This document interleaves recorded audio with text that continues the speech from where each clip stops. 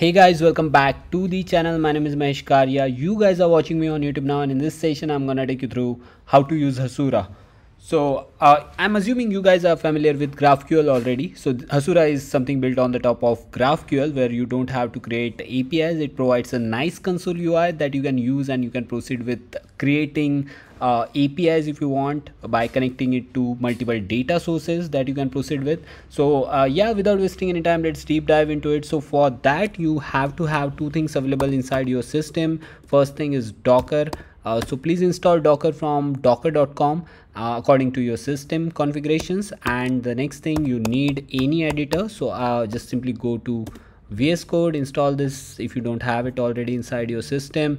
Now once you have a Docker installed already, simply search for Docker PS. Then you will able to see this.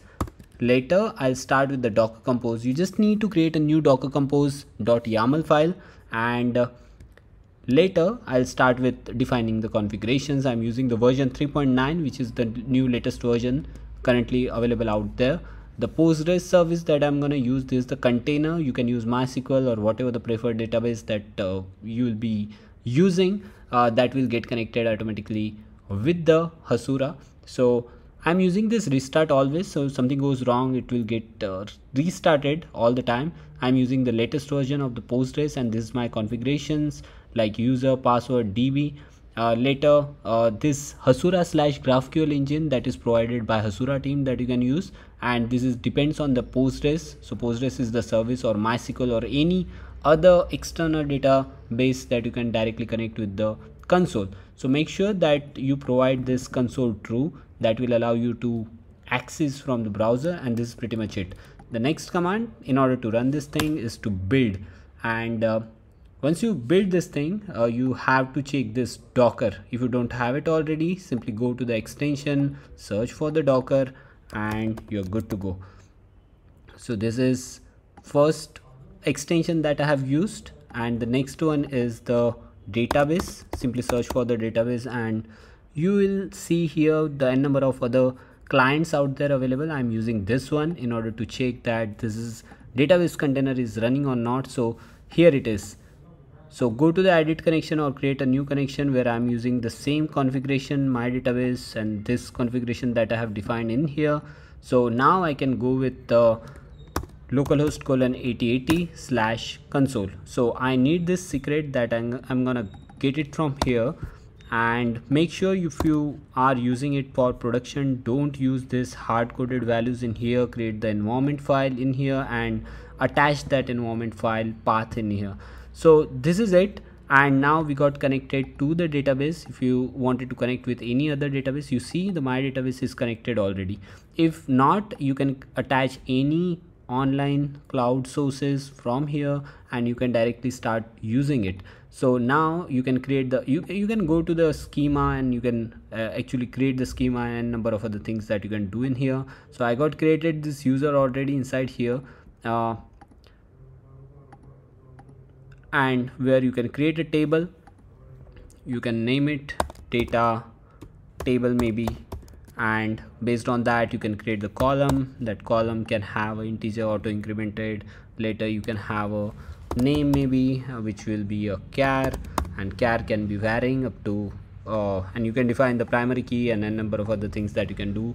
Insert the rows, you can insert the rows. My name is Mahesh. I'm gonna start with the saving new row in here. You will browse the rows that you have just created, and you can of course test with the GraphQL by inserting into the query. So this is how you can where conditions and a number of other conditions that you can use, and you will get this. You don't have to use APIs of course, but you wanted to create the APIs, you go to this tab and you can directly create a new Go data. Just wanted to delete this.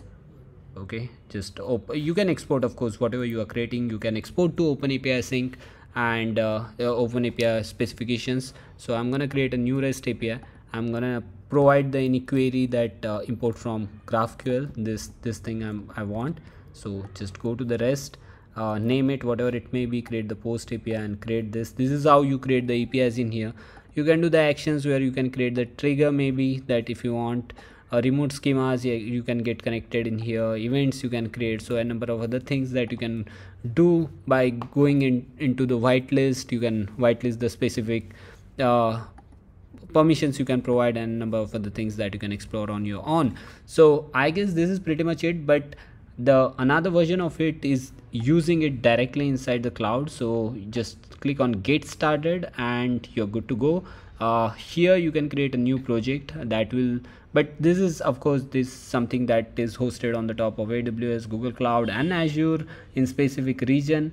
So this is pretty much expensive, that's why we use this pattern.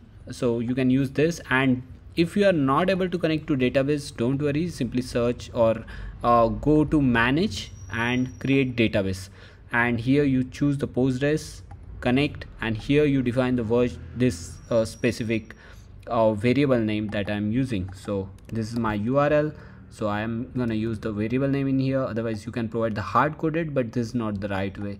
Okay, and simply connect to database, name it whatever it may be. So it got connected again. Okay, so this is how you can proceed. I'm sure this video is pretty much helpful to you guys. Please let me know inside comment box what you want from my side. Definitely I'll make it for you, and don't forget to subscribe my channel if you haven't already, and smash that like button if you enjoyed. See you soon in next video. Till then, tata, bye bye.